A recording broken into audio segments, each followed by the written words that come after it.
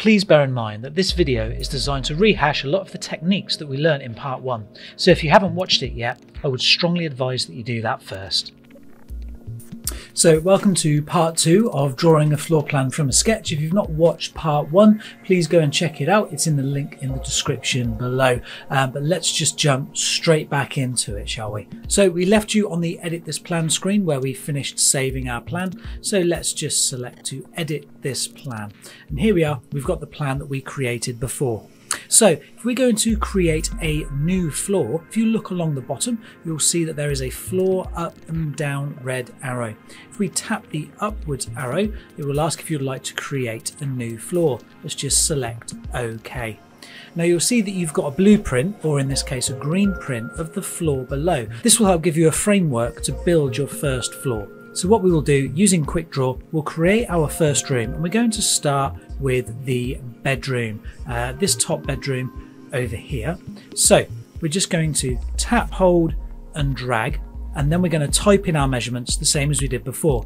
Tapping on the blue measurement box, we'll type in 3.9 for the width, and then for the depth, this is going to be 3.1. We'll hit enter, and then we're done. Remember to name your room. This is going to be a bedroom. Now, using the wall by wall option, we're going to create the next bedroom, the bedroom below. We'll tap wall by wall, and then we'll tap on the adjoining wall, and then select on a start point. We'll choose this one, and we will type in our measurement 3.6 and hit enter. Then we'll start our next wall. We can use the plus arrow here. Remember, you can tap and drag that to an angle if need be, but this is just right angles, so we'll just add it as it is. 2.4 is the measurement for this one. And we're going to use the autocomplete in the bottom right hand corner to finish off the room. Let's name the room. This is another bedroom. And let's center the text whilst we're there. And now we're going to create the third bedroom in this bottom corner. Now let's type QuickDraw and let's type in the sizes. Let's do a different way of creating the room. Remember, we do width by depth, the same as you would read a graph. So let's type on our keyboard 2.4 and then hit enter, and then 2.7 and hit enter. Then when we move our mouse, we can see that the room fits into place. Let's just click that in now. Perfect. Now we can see we've got a little cupboard over on this side. This is 1 meter by 1.8. So let's do this using wall by wall. Choose the adjoining wall, select a start point, type in 1 meter and enter. Now remember the wall locking measurements, because we've typed the measurement in now, we can make this wall longer or shorter depending on our needs. Now let's move this slightly longer so it's sat perfectly on the line of the wall below. Then we can start our next wall, type in the measurement, which is 1.8, and hit enter.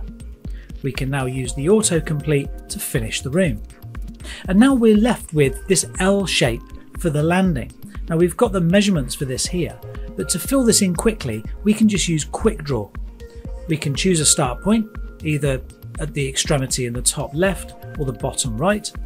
Tap, hold and drag, and we can fill that area. Let go once you're done, and then we can type in our measurements. So we can see this is 0.9 wide, so let's type 0.9 and hit enter, and we can see that this wall in total it's 0.9 and then 1.2, so in total that's 2.1. Well, we can see that it's 2.1 there. So actually all of our measurements in this instance line up perfectly, which is great. So let's name the rest of the rooms and add all of the symbols. Let's name the landing just here. Perfect. Let's just drag that into the middle. Now let's add all of our doors. We can add a door into the cupboard, sits that way. And again, we can add a door into the landing this way, hinge that to the right, another door that sits just here. Let's flip that around, and then the final door into the bedroom over here. Let's hinge that to the right. Let's name this room. It looks like we've not named it as yet, and let's center the text. Now let's add the windows. We've got a long window in the bedroom. So let's tap, hold and drag to add that window. We've got a window at the front here. Let's tap, hold and drag that to size. And we've got a window in the bottom left as well, just there. Perfect. Now, centering all of our text, let's sort out the room sizes as we did in our previous video. Just make them slightly smaller or slightly larger. And this is again just to make the plan look nice and pretty on the final image. Now you can size the text or position the text really wherever you want, but it's a good tip to always center the text, make the text a relative size to the room. I harp on with this, but it's because it makes the plan look fantastic. It makes it look that much better, that much more professional, and you want your plan to stand out and look better than your competitors, obviously. So for the sake of a couple of seconds, it's always worth doing. So jumping back in, let's make the landing text a little bit smaller as well. And we can see that we've basically finished the upstairs, but we do need to add the stairs.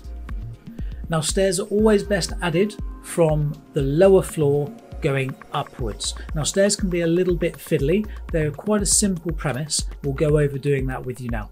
So if we go back downstairs, we can see that in our hallway, the stairs go up with the wall on the left hand side. The stair icon is just here. We can see that the stairs in our plan are just straight, so we want the ones on the far left, and we can see that they go from top to bottom and they have the wall on the left hand side. Let's drag those into place. Now don't worry about adjusting the viewable area at the moment. We can do that afterwards. Once we've placed those stairs in, we want to go upstairs. Now you can do that once you tap on the stairs. You've got the go upstairs option, or you can use the floor navigation buttons down here. Let's go upstairs, and now let's adjust the stairs so they are the correct length. We want to use the red handles, so let's drag them back so they sit nice and square. Now, to me, that looks absolutely fine. Let's just adjust what is the viewable area upstairs using this red handle here. It sits on the little jagged line in the middle of the stairs. This will allow you to show how many steps you want to show on each floor. Let's go back down and let's just adjust that in ever so slightly. I'm actually going to make these stairs ever so slightly wider so they come in line with this door. So also when we're upstairs, they sit into the landing nice and square. So the last thing that we want to do with our plan is just double check everything. It's always best to double check everything, room by room, floor by floor, before you finalize your plan. So let's now quickly do that. So let's check the plan now. We're going to check it room by room. The lounge, it's got the window, it's got the hallway, it's got the stairs. Bathroom has all of the correct symbols in it.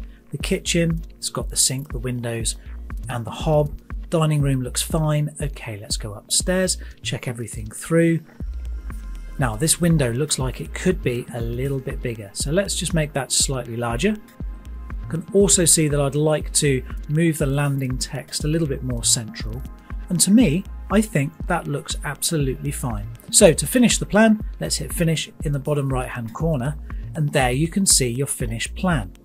So that's it, that's our finished plan. Now all we need to do is we need to save the plan out for our details, and we can go through all of that in the final installment of our little series on how to create a floor plan from a sketch. The link for the next video is in the description below. Make sure that you check it out, and I'll see you there.